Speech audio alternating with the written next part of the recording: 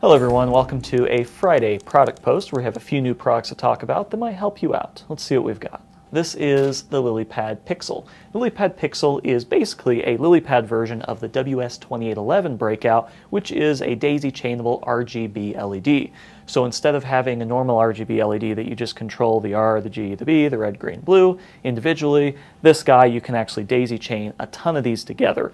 These are the same types of LEDs that are in those long LED strips that you see, and you can individually address each one for all the different colors. So next up, we've got a very interesting little product here. This is our new third hand. And if you're familiar with third hands, they look a little something like this traditionally. And the problem with these is they're kind of nice. They're kind of a pain to adjust and get exactly the way you want, and the base is a little flimsy, so they're just kind of annoying. So we designed a slightly better one. This is our version. We actually saw this on the Instructables and thought it was a really great idea.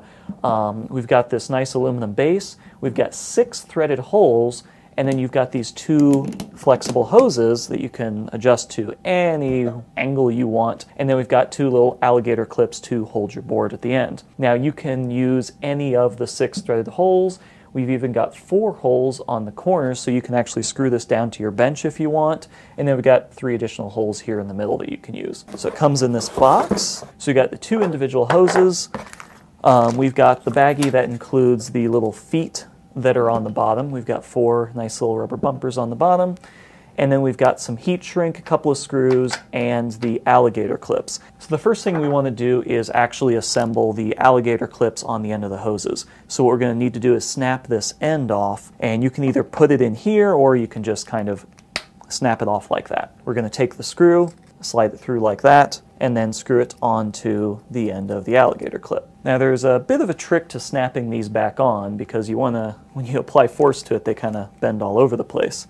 So what we found is you can actually just take one of these, drop it in the base like that, and then snap it in.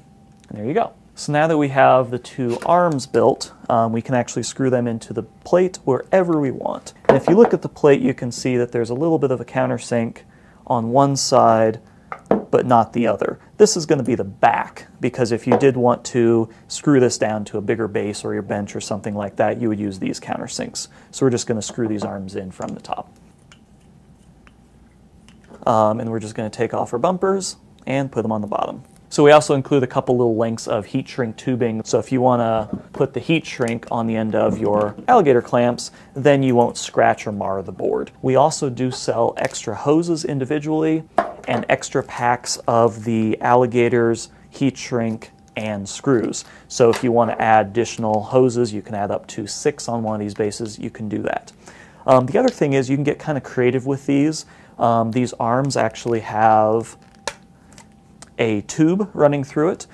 So we've actually seen people that have done LEDs in the end of them. So you could snap off the end, embed an LED, and you could have a little work light in there as well.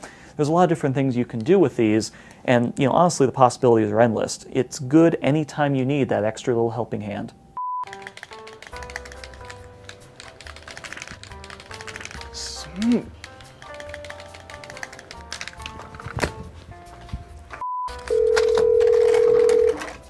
Yeah, what's up? No, I can't play cards with you tonight, Dave. I am way too busy.